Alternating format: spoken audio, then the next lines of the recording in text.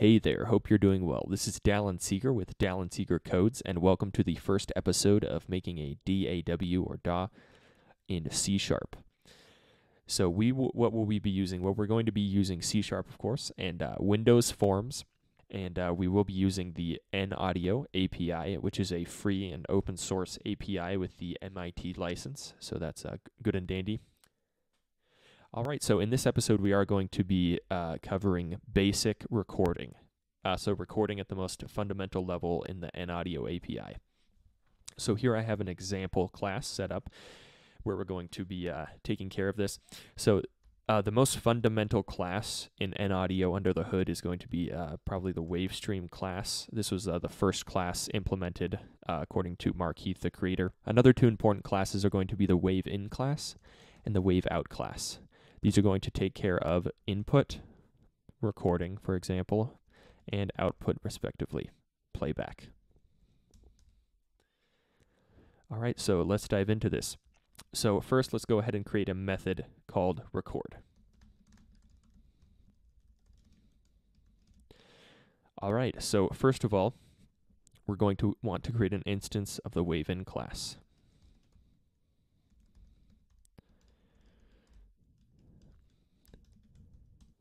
So this wave instance here is going to take care of recording and writing the audio data that we record. So as I mentioned earlier, the WaveStream class, which is a fundamental class under the hood in NAudio, it actually uses the same read method that's used in system.stream. If you're familiar with that, you don't need to be. I was not familiar with it before NAudio. And that will essentially write the byte data of the audio you're recording. Okay, so first of all, with this instance of Wave, we're going to go ahead and set a recording device. So 0 is going to be the default device number, and we're going to look into switching between different devices in the future. For now, we're just going to go with a 0. So this assumes you have at least one microphone set plugged in, and that's just going to go to the default input that you have. Right, then we're going to set a wave format, and this is important if you know anything about digital audio.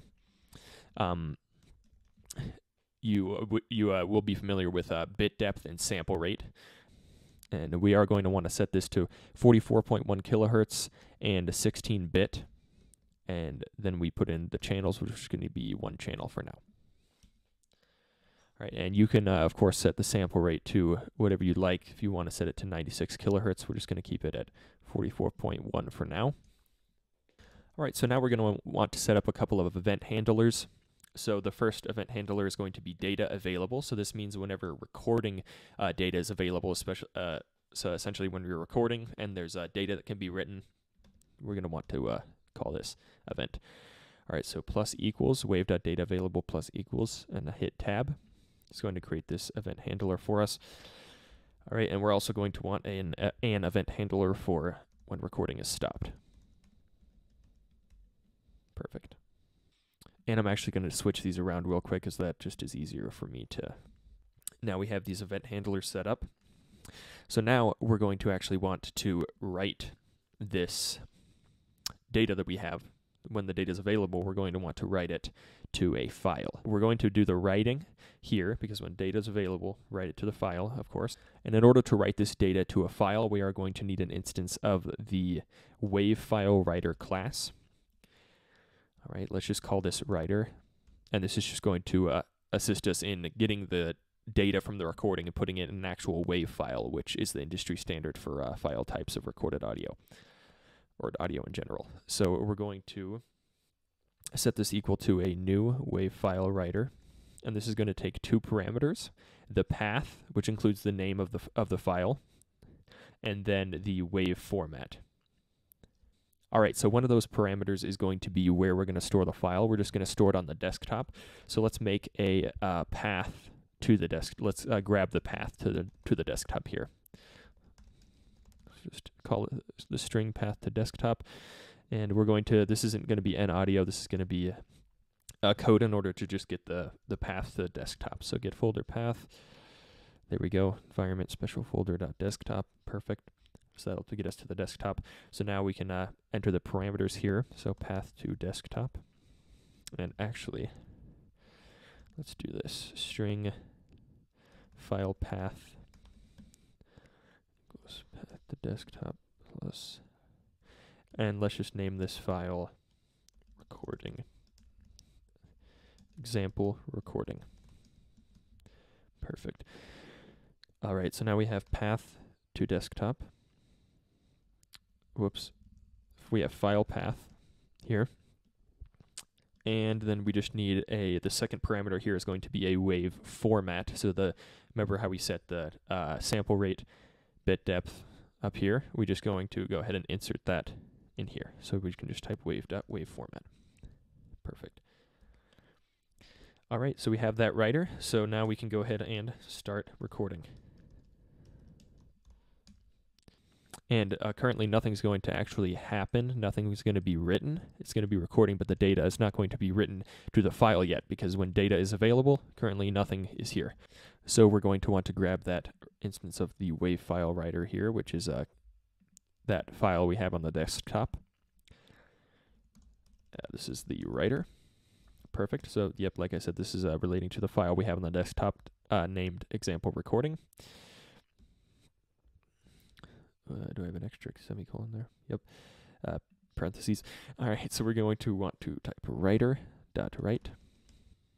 And my mistake, I actually realized since this is a local variable that's created here, we're going to want to move this up here. Down here, we can do writer.write. So write the data. And since the event args is E, this is what's being passed in through the event handler. You don't need to understand exactly what this is. Just go ahead and copy this down.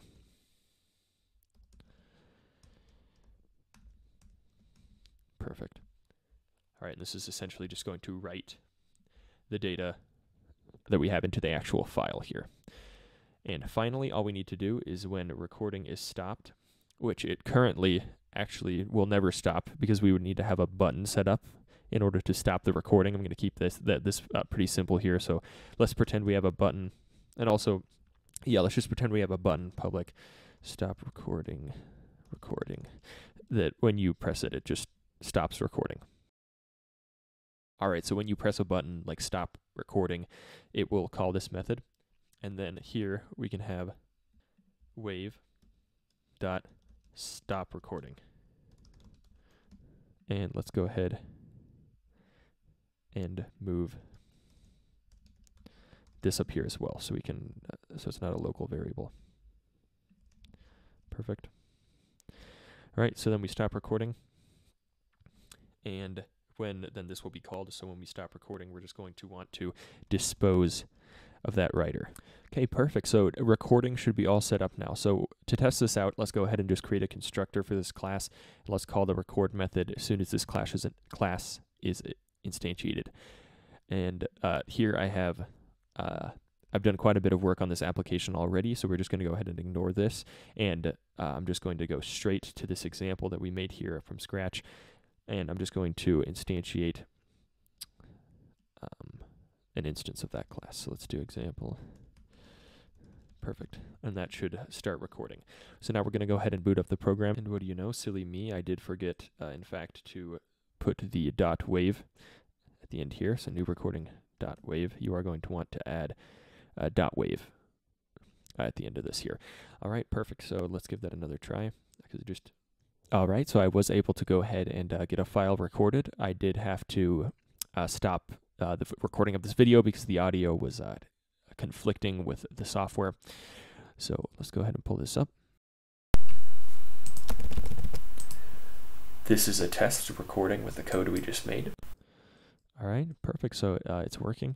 And I did go ahead and one thing that is important to note is with the application here, I did go ahead and this stop button here, I actually tied it with the stop recording method here, so that this would call the stop recording, because it is important to make sure the recording stops, just to be safe.